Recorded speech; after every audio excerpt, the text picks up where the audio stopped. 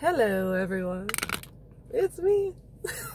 I wanted to talk about third person information and how to handle gossip or whatever it is, or he said, she said, or I heard about blah, blah, blah, blah, blah. So anyways, I make a lot of videos and I'm not necessarily a very open book. I try to keep my private life pretty private.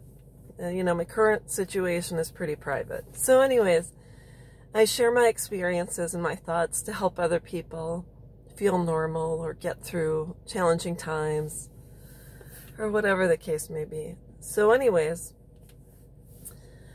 what happened is that I think I shared recently with you that my daughter dropped a car off that I had taken a loan out for her. She was the co-signer and it was an and title, and as we all know, with any kind of a loan, me being the primary, no one can simply take themselves off the loan. The person, the co-signer, has to actually refinance the car to get it in their name and take over the debt, or they have to have someone else buy the car for them, and they would take over the debt and release me. I can't simply release myself. So anyways, so I got a call from my mom yesterday. She says, call me back. So I kind of knew something was up. And she said, do you have cancer? This is the thing. I did have cancer. I have a list of people I would share the information with. I kind of share with people that I know can give me direction, that will hold my personal information in confidence and respect my decision regarding who I want to tell. So she calls and says, well, your sister, so-and-so, my older sister, called and said, your daughter, Stephanie, called and asked her if you had cancer because of a previous YouTube video, and blah, blah, blah, blah, blah. And then she went on to say that my daughter stated to my sister that I would not take my name off the loan on the car, or else she wouldn't have returned it to me. Like, she would have just made all the payments if the loan was in her name only. That's not how life works. So anyways, I said to my mom, I said, well, I don't know where they're hearing this from, but I've never put anything like that on YouTube and this and that. And I said, if they want to know something, they can call me and ask me.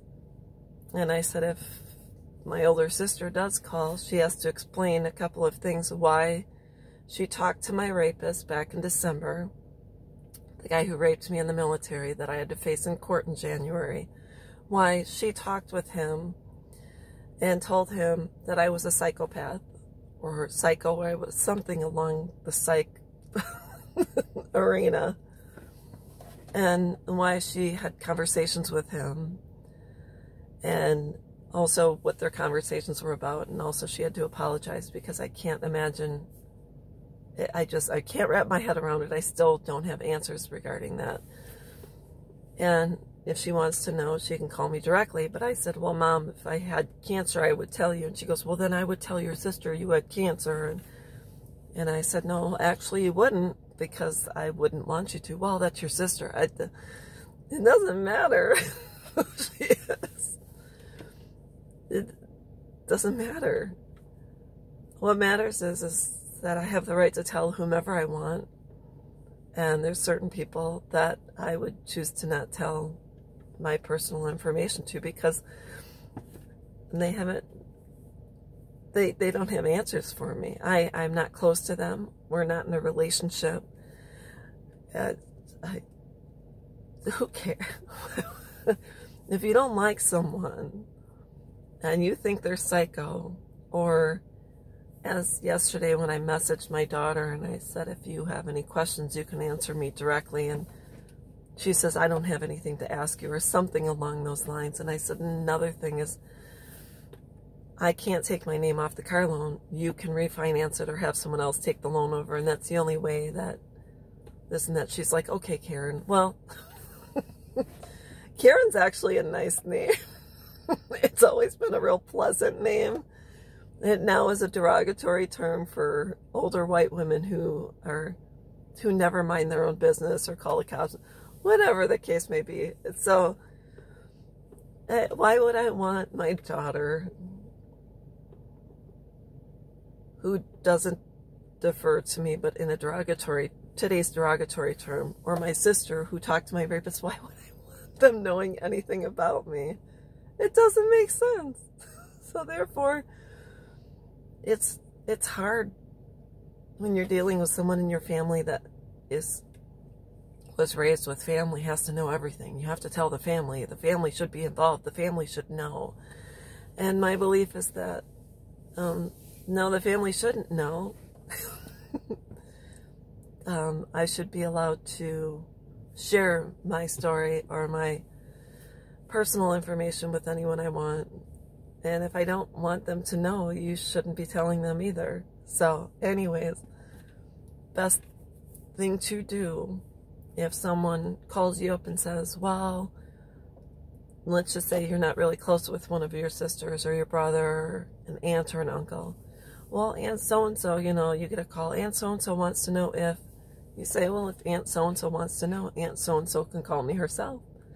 And I probably won't answer the question. I'm going to try to figure out why she's asking anyways. So anyhow, that's what I wanted to talk about. I really have nothing else to say. All I know is that people that have chaos in their hearts